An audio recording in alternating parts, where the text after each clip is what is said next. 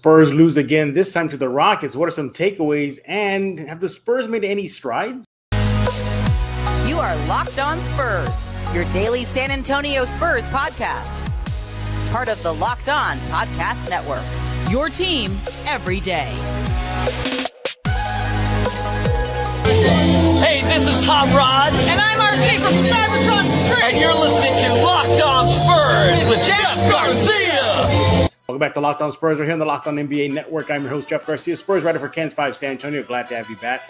Hope everybody's having a great work week. We'll get you through it right here on Locked On Spurs. Hey, you guys are the everydayers. We appreciate you. Subscribe to Locked On Spurs wherever you get your favorite podcasts, YouTube, Ken's 5 Plus app, iTunes, Spotify. The list goes on and on. Check it out. Subscribe to Locked On Spurs. Today's episode was brought to you by Game Time. Download the Game Time app right now. Create an account. Use code LOCKEDONNBA for $20 off your first purchase. What are we talking about today? We're going to look back at yesterday's Spurs-Rockets game. Yes, another loss. What went wrong? What are some of my takeaways from the Spurs' 17th consecutive loss? Yikes. Also, we're going to also have James Pledger of San Antonio Sports Star. He's going to hop on. We're going to ask, is the rebuild stalled? Like, where is it right now? Also, believe it or not, we found some strides. Yes, the Spurs actually have been making strides despite on a losing streak. That's coming up next right here on Locked On Spurs. But yeah, last night, well, that losing streak did not come to an end, unfortunately. They lost to the Houston Rockets, of all teams, too, 93-82. Look, it was an ugly game on both sides. Rockets were shooting the ball horribly. Spurs shooting the ball horribly. So that was a wash. But here are my takeaways. And it kind of leads into what we just talked about right now. The Rockets playing just as bad. Takeaway number one, this Spurs team did not maximize on the Rockets having an off night. This was a chance for the Spurs to pounce on Houston. They weren't shooting the ball right. 34% for Houston throughout the entire game. They went 12 for 39 from the field, 30% shooting. Spurs had an off shooting night ahead of them from the Rockets. So in other words, they got an opponent who's just not having a great shooting night. They didn't capitalize on that. They didn't. They were just as bad. So that's takeaway number one. It's like a sign of maturity for them to realize that they got a team that's just having a bad night, and they couldn't take advantage of that. So that's the biggest takeaway. Just this team still needs to learn those little, things that can help them get, wins, those intangibles. You got a Rockets team that's shooting not lights out. So connect on your shots. And look, I know it's easier said than done. I'm sitting here. I'm not on the court. But the point is, they could have had a chance to jump on Houston. They did not. First, they shot 35% for the game and only connected on 5 3-pointers out of 41 attempts for 12%. 12% three-point shooting. Bad field goal percentage. Bad shooting from the field overall. Bad three-point shooting from the line. Didn't even add for a mix. Spurs shot themselves in the foot. And that's takeaway number one. They didn't capitalize on an off-shooting night from Houston. Takeaway number two. Hopefully this is not a pattern. Spurs giving up second chance opportunity, especially on the O boards, the offensive boards. That was a big issue versus Chicago. A big reason why they lost at home. Even Trey Jones spoke about it. I was there at the press conference. He said, offensive boards. That's what pretty much doomed us. Popovich said he never seen the team give up 20-plus offensive rebounds. It reared its ugly head again. Now, it wasn't 24 or anything like that, but the Spurs gave up 15 second chance opportunities to Houston on the offensive rebounds. Again, this is a young Spurs team, a team that can't afford those little intangible things that can trip them up during a game. It happened. 15 offensive rebounds for Houston. Those second chance opportunities really helped the Rockets get the win. Look at the final score. It wasn't a big blowout, 93-82, but again, those little things helped Houston secure the win over your Spurs. And the final takeaway from the loss to Houston is just, Wemby can't do it all. And what I mean by that is he had himself a double-double. He had, 15 points, about 10 rebounds versus Houston in about 33 minutes. So, 15 points, 18 rebounds, 3 assists, 5 blocks. Now, he did have 5 turnovers, at least of him having a minus 12. But the point is he needs help. Okay? So, where did that help come from? 31 minutes for Devin Vassell, 14 points. Okay, fine. But I guess I'm targeting Keldon Johnson here. 37 minutes, 3 for 14 from the field. He went over 9 from the field. This is the guy that the Spurs, pretty much made the face of the franchise pre-Wemby era. He is the longest tenured Spur. He's been in the system for quite a while. He needs to be more consistent. He has not really been too consistent as 12 points for the night. He was a minus 18. That was the worst in the plus-minus column for the Spurs. And that's takeaway number 3. Just where's Wemby going to get help? You think it would be from Keldon. Think it would be from Devin. Look, Keldon, he had 15 points. And he had 12 points, excuse me. And he did have 7 rebounds and 4 steals. So there's that, but we need more. This team needs everybody hands on deck, from Keldon to Devin. Sohan, another off-shooting night, 3 for 11. He went 1 for 5 from the 3 line for 7 points and minus 8, 6 rebounds and 2 assists. But the point is, if I'm looking at somebody to be I guess in this case, the Robin to the Batman, that being Wemby, then I'm looking at Keldon. Yeah, maybe real close to Vassell, and Keldon didn't bring it.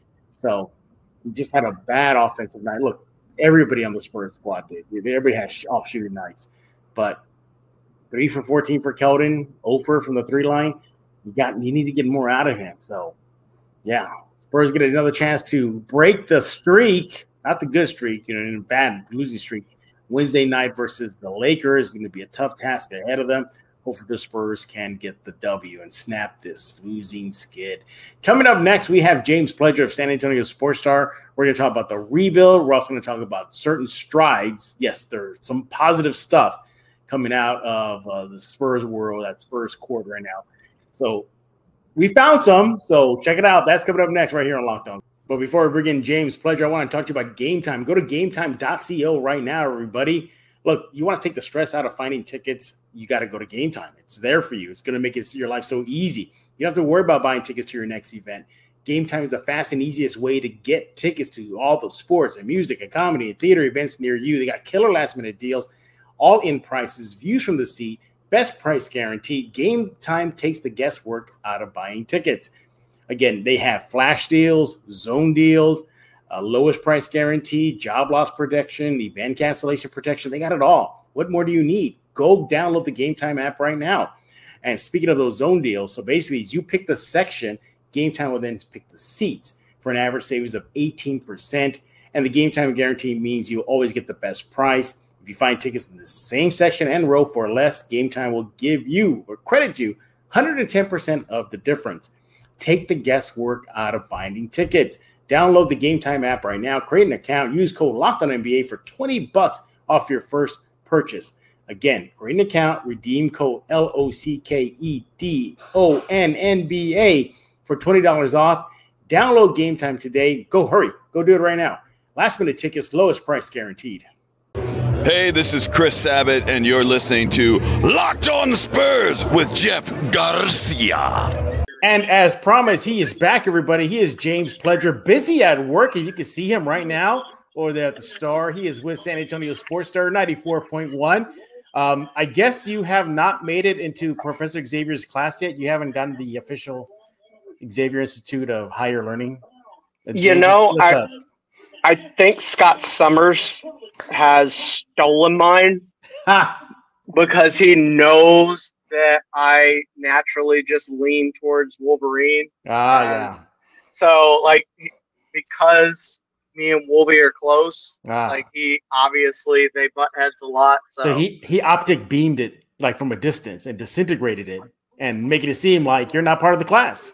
Yeah, he's trying to make a point, and he's being a real, D about it. So, well, I heard his brother Havoc has your side though. He has the back. Well, Havoc obviously at least has a level head on his shoulders. There you go. Now that we finished nerding out, again, he is James Pledger with San Antonio Sports Star. Follow him on X at IamPledger. And yeah, I'm wearing this again, everybody, because Pledger's a big X-Men fan, so I want to make him feel right at home, right here on Locked On Spurs.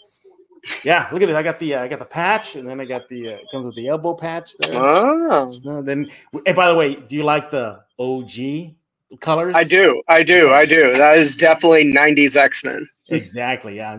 Now, what James is going to hurry this up now so he can get on Amazon and order himself a sweater. So that's probably what he's going to do next. Hey, James, I got to ask you something. So we know the Spurs are on the rebuild. We get that. You know, they're not out of the woods yet. They took a big leap forward, though, with getting Wemby. Yay.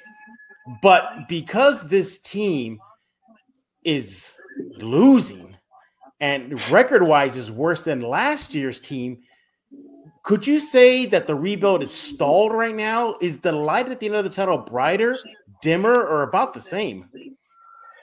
At this very moment, it's the same light there was. I mean, we do have Wemby, but like my thoughts on where they are and will be in the rebuild completely depends, as I talked about all this offseason, what they do with free agency, what they do with this lot of draft picks, what they do with their cap space. Like that's important because you could tell with the Houston Rockets, veterans mean a lot to a young team.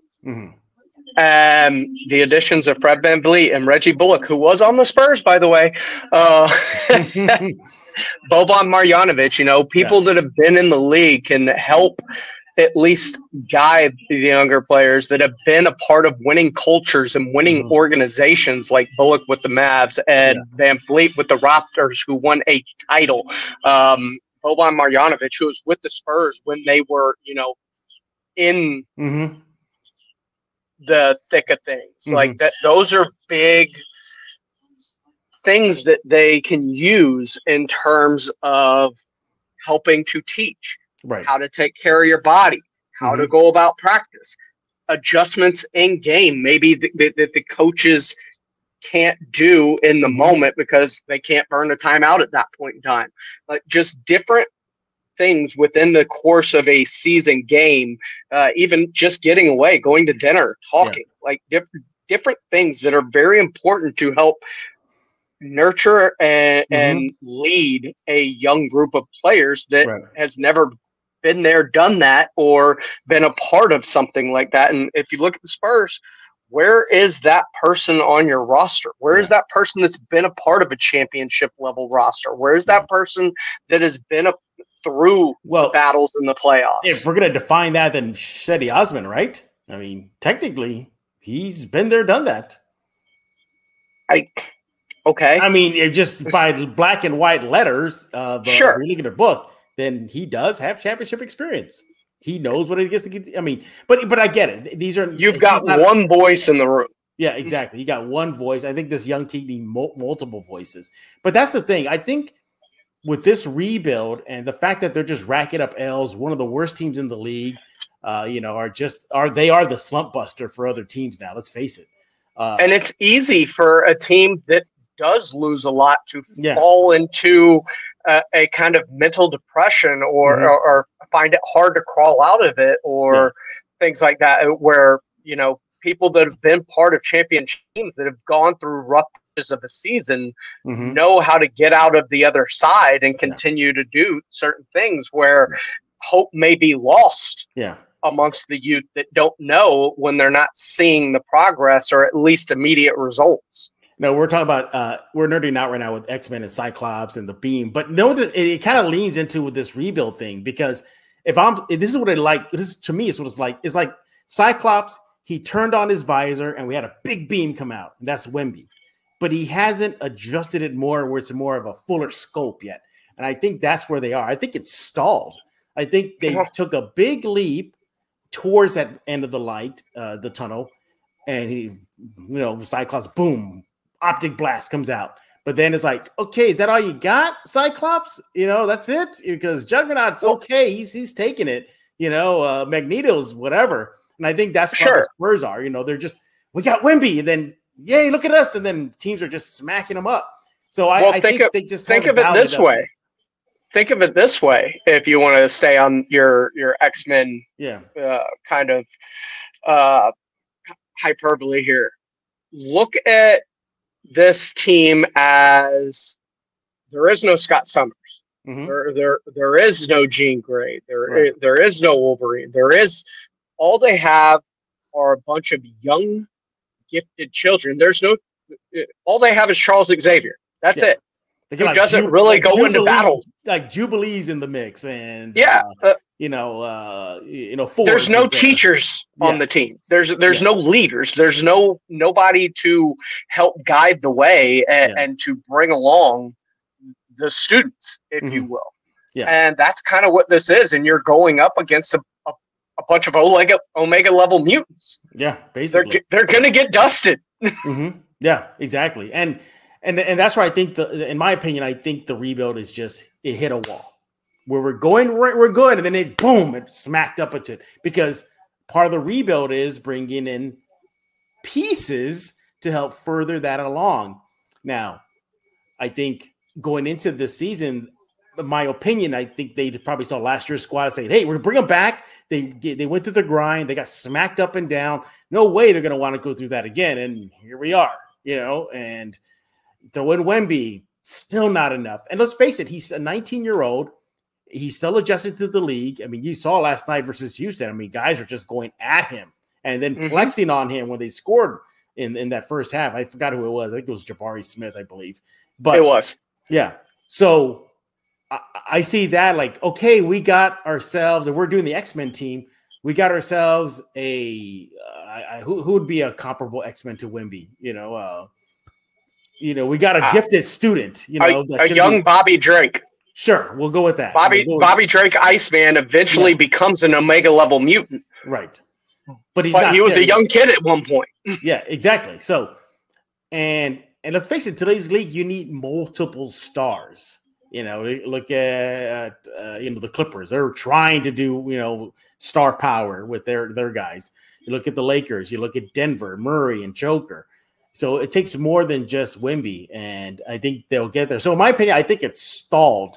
But do you think this year that stalled rebuild would have a little bit of a breakthrough as the season moves on, or you think it'll just be stalled throughout the entire season? I mean, you hope so, but I mean, look at a team like the Oklahoma City Thunder, right? It was a bunch of young kids, and they went through multiple seasons of trying to get, and they kept adding pieces with only youth and no veterans. And the Orlando Magic's another example. Yeah, I mean, it looked awful until it didn't. And sometimes if they're going to continue down this youth movement and continually just youth, it's going to take a sec for it to click. Like, it doesn't happen overnight, and it didn't for those teams, and they were committed to the youth movement.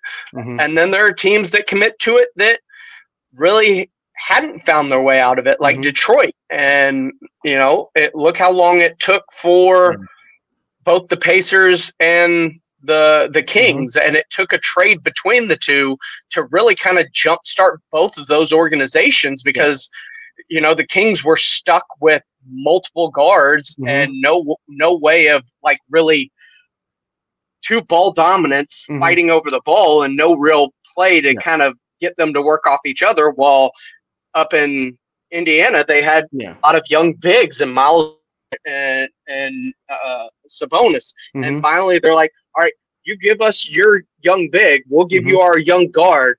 We'll flip it. That way we've each got one of each. And all of a sudden it starts to come together for both teams, because they have the pieces that aren't colliding with one another. They found complementary pieces. The good news is that the Spurs are at least in position to make power moves to bring in good players, solid veterans, because of the war chest they have of picks, money, and yes, flippable players currently on the roster. So if they can get bold and swing for the fences, and they can afford any price tag or afford, free agency numbers of the monies, the contracts and max deals, they're in a good position. It's just, as Pledger mentioned, we have to wait and see if that happens. Hey, coming up next, though, we're going to ask a big question. And I get it. The Spurs are mounting up L's, but are they making any strides despite the bad season start? This is Emily Swallow, and you are listening to Locked On Spurs with Jeff Garcia. Hey, I want to talk about FanDuel. As the weather gets colder, the NFL offers stay hot on FanDuel. Right now, new customers get $150 in bonus bets with any $5 money line bet. That is a winning $5 money line bet. That's $150 if your team wins. So you've been thinking about joining FanDuel. There's no better time to get on the action than right now. The app is so easy to use. It's a wide range of betting options that include spreads, player props, over and unders, so much more. You're going to have fun with the FanDuel app. That's where you got to go get it right now. Go to FanDuel.com/lockedon and get the NBA season going. Keep on going with the NFL season. It's all ready to go for you at FanDuel. You'll have fun. I have fun on it. You'll have fun on it. Check out those futures. Check out those. Just player props, everything. You want to go to FanDuel.com/lockedon right now. FanDuel, an official partner of the NFL. Also want to talk about Mudslingers Drive-Thru Coffee. You go to Mudslingers Drive-Thru Coffee right now, San Antonio, 2404 Thousand Oaks Drive. That's in the 281 and 1604 area. Servicing the San Antonio community for so long. They're a proud local sponsor of Locked On Spurs, and they got you covered when it comes to beverages. They got dairy alternatives, the Red Bull infused Lightning Bolt series, the Alien, which is a hat tip to Victor Wembanyama, full can of Red Bull, kiwi, green apple, very good. They have the signature drink called the Mudslinger. We also have the OG OJ. That's the Orange Julius recreated only at Mudslingers Drive-Thru Coffee. They have the Sub-Zero. That's a hat tip to UTSA's Frank Harris. Look, they got it all over at Mudslingers. Open every day, 6 a.m. to 6 p.m. Over 300 5-star reviews cannot be wrong. No way they're wrong. Friendly staff, great service, great menu, everything you need in one stop to get your day going or keep your day going on, only at Mudslingers Drive-Thru Coffee. Find them on social media on X, Threads, Spotify, Facebook, Instagram, TikTok. The list goes on and on at Mudslinger SATX. That is all one word. Go to Mudslingers Drive-Thru Coffee, San Antonio, 2404 Thousand Oaks Drive. Hey, life is too short for bland coffee. Hey everybody, this is Nathan Ray Clark from Criminal Minds and Modern Family, and you are listening to Locked On Spurs, hosted by Victor Wembanyama's new best friend, Jeff Garcia. And we're back right here on Locked On Spurs with James Pleasure of San Antonio Sports Star 94.1. He is the host of Extra Innings, a great show. He's going to talk about that shortly. By the way, what is your mutant power? Mine? Yeah. I can see into the future. Oh, I'm glad you brought that up. I'm so glad. We're going to tap into James's X-Men mutant powers right now and ask, what does he see in the future, and what has he seen in the past and the present as far as the Spurs making strides? Now, I get it. They're racking up L's, one of the worst teams in the league. So we understand that, so don't come at us. But despite that, there's probably some progress. James, what are you seeing as by way of progress currently with the Spurs? I mean, they're not losing by 40 every night anymore. Hey. I mean, you wanted progress, right? That's exactly. Progress. There's progress. Yeah. There's progress we've seen. There's progress we've yet to see. They're still awful in third quarters coming out of the half, and there's no real discernible reason for why. Like, even the players can't put their fingers on it. And I don't know if they're going in the locker room and getting drunk at the half or – I kid, obviously. But no, there's just something about this team that where it comes out of half and it's lost any momentum, and it comes out relatively flat a lot of the times. Mm-hmm. And, you know, I hate to say this, but usually when a team is flat out of halves, out of off nights, that's coaching. Mm-hmm. That falls on coaching, mm-hmm. right? Because those are when you make your adjustments. Those are when you set the table for the next round. Mm-hmm. And the Spurs have been late to adjust. They come out and game plans have not gone specifically well. And it's been a trend. Is it a trend they can break? Sure, obviously. They should be able to break it at some point, but part of it might too also eventually come down to psyche. Mentally, a lot of people, fans, I'm sure players are the same way. You come out, you go into the half with a lead, or you're close, and you're like, oh man. And then they go on a little run, and it's 6 turns into 8, and 8 turns into a 12-point run. And, all of a sudden fans are going, so this is how they blow their lead. Mentally, that's got to have the same effect on a player. Like, once things start to snowball in your head, you're like, maybe you're pressing too hard to try and get out of it. Just different things that psychologically take its toll on a team as much as they do a fan base. Yeah. By the way, you strike me more as a Forge mutant. Be able to make things and then perhaps make yourself one of these babies. I would love to be able to forge something, because I would try and forge an answer to fix the Spurs problems right now. I know. And that's what I like about Pledger. He's actually a big time Houston sports fan, but he does, share a little bit of a salute, a little bit of respect to these hometown team right here in San Antonio.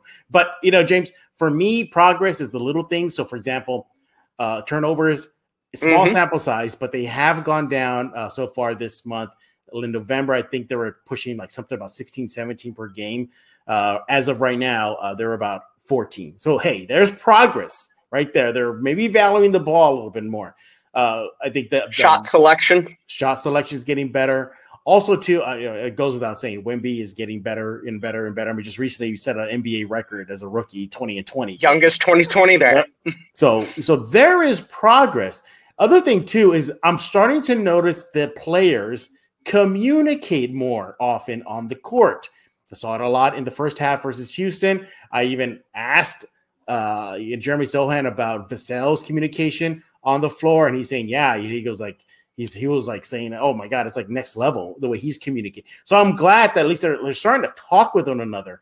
Also, too, if you want by progress, then by progress, they're recognizing the situation. I talked to Zach Collins recently, and I asked him, hey, fans are with you still, even though it's pretty bad. And he said, yeah, we know. He goes, we're frustrated and perhaps more frustrated with them. And he's keeping the faith by saying, hey, it will get it right. So they're aware of the issue. I'm glad about that. They're talking more. I'm glad about that. They're small sample size. Turnovers are coming down. So there you go, everybody. The silver line. You got to start somewhere, right? James, I'm trying to give a Spurs fan some hope for the season, man. For the season, at this point, we got to take the season for what it is. And the first 20, break it up into 20 game seasons, right? Yeah. The first season was a colossal dud. We're into the second part of the season, the second 20 game stretch. We're starting to see some minor improvement. We hope that improvement continues throughout the rest of it. And hopefully by the next 20 and the 20 after that, it's starting to look like an ultra competitive roster that can compete with teams night in and night out. Right. Just quick aside here. I just want to get your opinion on this. Is the season already a wash for you? Is it already cooked? I mean, do you feel like it's? I'm at the point as far as making play in and moving beyond that. I think it's toast already. Like it would have to be a massive turnaround. I know, for this team to go on the type of run that it would need to be in that kind of conversation. Can you tap into your X-Men powers right now and predict? Can you see that happening? No, but I can see things getting better as the season goes on. And the one thing I would, if I'm going to tap into my power, I want to see what happens as we near the trade deadline. There are a lot of players that are on expiring deals that are big players, whether it's, Pascal Siakam or Tyus Jones or, it really, I say Tyus Jones, Killian Haynes, players at a position of need that if this Sohan point guard experiment does still not getting the results they want, they can make a move for an impending free agent and hopefully have his rights to have a better path to retain him easier. Yeah. I think you need more time in the war room. I think you need more time in that war room right now. So set up your session, look into that war room crystal ball. You actually flex those mutant powers, James, because Spurs fans need some hope that there's going to be hope towards the end of the season. There's hope. Yeah. But the hope is it's not like, oh, this team's going to make a run and they're going to go to the finals and win a championship this year. That's not the hope we're looking for. Yeah. At this point, the hope we're looking for is incremental progress that hopefully starts to translate into more consistent winning. Yeah, and look, obviously the Spurs can fast forward that by getting aggressive at the trade deadline or this upcoming offseason. So even like trading away Doug McDermott, who feels almost like when you have a Cedi Osman, like it feels like a redundancy with Doug McDermott, and especially when you have them on the court at the same time. Yeah. So like unloading a Doug McDermott for future picks or whatever it may, maybe a young player that comes back in return, or just a veteran player of a position of need. Like any of those things help to at least put a spin on season that I don't want to say it feels lost at this point in juncture, but at least to fans, it almost feels like a lost season, because at the beginning of the year, last year, we heard don't go to Vegas and bet on us. Yeah. At the beginning of the season this year, it's about it's about winning. It's about trying to win games. And part of that's learning how to win games, learning how to close out games, learning how to maintain leads. But the tone we were told has shifted and changed. Yeah, exactly. Yeah. And look, I think I'm already accepting the season for what it is. It's just still a rebuild season. And that's what it really is. Call it experimental, call it what you want. It really is still part this season's an experimentation. I guarantee you that. Yeah, exactly. So we'll see. We'll see. Yeah. And so there you go, Spurs fans. They are making some strides. If you want some positive steps, there you have it. By the way, I got your mutant name. I figured it out.